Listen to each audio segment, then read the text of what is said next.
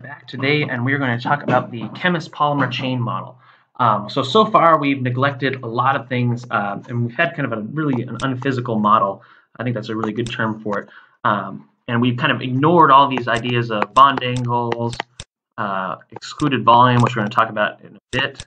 Really kind of cool concept, excluded volume. Rotations, RAS states, solvent, etc., etc., etc. All basically any chemistry has been ignored so far. Chemistry has not been important, but as much as I don't like it, chemistry is a little bit important.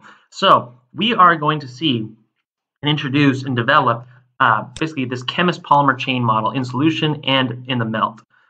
So what we are going to do is we're going to consider bond angle restrictions. We're going to take into account solvent quality. We're going to introduce this parameter called the Flory characteristic ratio. C infinity. We're going to introduce alpha, which takes care of our basically solvent. So we are going to get a scaling. The governing equation for the model we're going to get is this. So C alpha is what I've kind of said, this Flory characteristic ratio. That is going to take into account bond angles, theta, rotational isomeric states, or kind of torsional angles, phi. It's also going to kind of take into account some concepts of excluded volume. And then we're going to also deal with alpha, which takes into account solvent quality, E sub mm, these interactions, enthalpic interactions between monomers, enthalpic interactions between monomers and solvent, enthalpic interactions between solvent and solvent, et cetera, et cetera, et cetera. It's also going to kind of take into account some excluded volume ideas as well.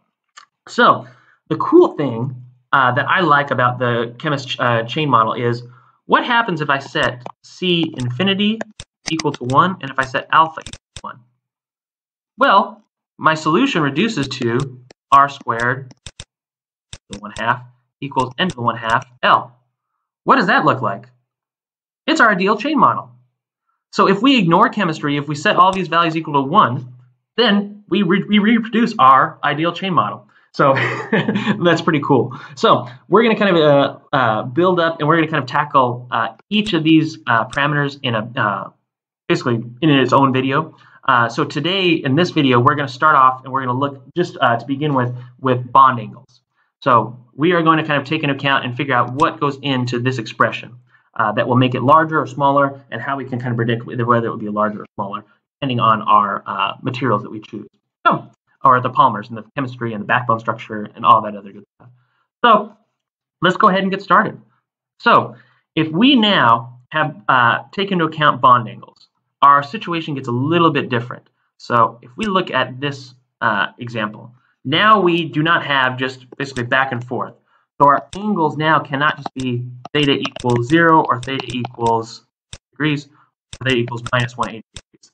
There will be some bond angle here that's determined again by, if we're here, we know we're tetrahedral, so we know that the bond angle here and here is going to be that 109.5, your tetrahedral bond angle between here and here.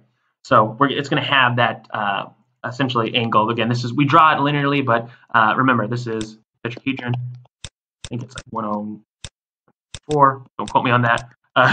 But anyways, we know that bond angle is going to be different. So when we look at we are no longer uncorrelated.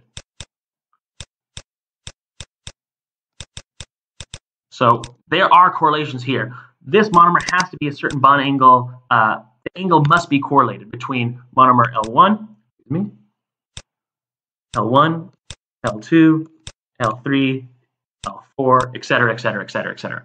So when I do the dot product between L1 and L1, I still recover cosine of 0 degrees. I still get my L squared.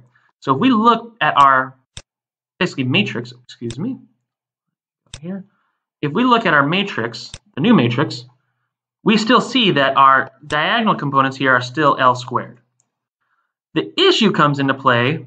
I'm going to redraw it right here. 1, 2, 3, 4. The issue now becomes, what's the dot product between L1 and L2? Well, it's going to be L squared times your cosine of theta, or minus cosine of theta, depending on, again, how you, this could be either plus or minus, depending on how you initially define basically your angle. So are we taking the projection because again, we're going to project essentially this angle right here in this kind of math here. So that angle between L1 and L2, it's going to eventually get projected as that cosine there. So, but anyways, a little bit more on that later. So this could be positive or negative depending on, again, how you're determining negative or positive in the projection. But anyways, so that is what we're going to get between L1 and L2. What about L1 at L3? L squared is still the same. Well, that bond angle between L1 and L3, it's going to get projected again. So you're going to get this minus cosine, or this cosine, positive or negative, again, depending on how you initially define that, squared. So you are going to get basically an expression that's going to continue, because again, this angle gets projected here, the angle gets projected onto this one as well, and projected onto here and here and here, all the way, et cetera, et cetera, et cetera. So you can see how that kind of continues. So you get an expression that looks like this. That when I does not equal j, we are not basically, and basically it's this m, we are going to kind of get this expression where it's just going to be this cosine to whatever the m power is. So if it's L2, I plus m, we're going to get that L1. So if we have, for example, L1 dot L2, so we know m is equal to 1, so we get that minus cosine theta, or cosine theta again. It doesn't matter the sign, again, but it's the key thing is we get the scaling because the projection of the bond onto the next neighbor. So it's projected onto the next one, the next one, the next one, the next one. And that's why you get that, again, that scaling behavior there. So the summation gets much more complicated. So you could kind of do this in Mathematica and convince yourself, but in the end, you'll get an expression like so right here, where here is your theta, here's your r squared. Again, it's this function of NL squared, and here we have just defined, we are only considering the bond angles, not the rotation. We have not yet touched upon this torsional angle, these rotational isomeric states yet. So you get this expression for C infinity. So that's it. And we know that, again, by taking into account, by plugging in kind of values for bond angles, C infinity is going to be at least, greater than or equal to 1. Because it makes sense, right? This should be a multiplier. It should increase our RMS distance. Previously, we were able to kind of cross over on each other, back and forth, back and forth, back and forth. If we now restrict bond angles so that we can't cross over, we can't do these events where the bond angles must be, actually we haven't talked about that yet, but that's going to be included a little bit later. But if we restrict that bond angle, our end-to-end distance is going to increase from that previous scenario where we could just kind of cross over on itself. So we should expect that end-to-end RMS distance to increase. And that kind of makes sense, again, with the expression that we have here. That's exactly what we obtain there. And this C infinity, which we've mentioned previously, is called the Flory characteristic ratio. It's basically physically, again, this is the key thing. I want the physical interpretation of your kind of data and how you kind of analyze and look at these polymers. It's basically a measure of the stiffness of your monomer unit, or how hard it is to rotate. So, oh, look, I was right. So I was correct on my bond angles. Anyways, and Flory is going to be really, really important. We're going to talk about him a lot in this course, a lot in lecture 4. But anyways, the key thing is that exactly that stiffness of the monomer unit. So difference between, so when we're thinking about this polymer, how hard it is to rotate, the stiffness of these bonds, this polymer versus a polymer like this group here, this, each, going to have a very different, right? Which is going to have the larger C infinity value.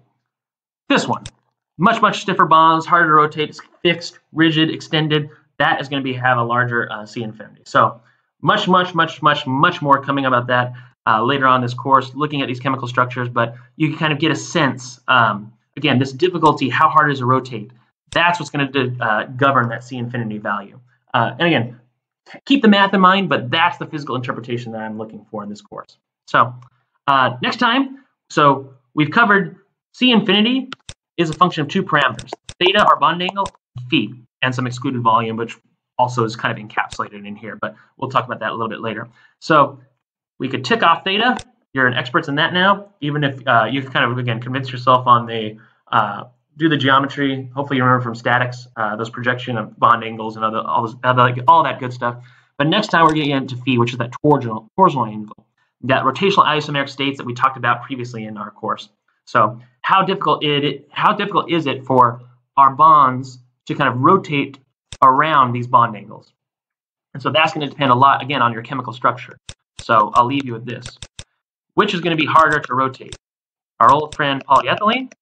Polyethylene just gets crap. I always make fun of it. Or good friend, polystyrene. Which is going to be harder to rotate around this bond? Well, we'll figure that answer in the next video. So I will see you all next time. Please let me know if you have any questions. Again, keep the physical interpretation at the forefront when you're looking at this course. Don't get too lost in the derivation, but know what's involved there. What are the assumptions? All right, I'll see you all next time. We'll talk about some rotational isomeric states. Bye.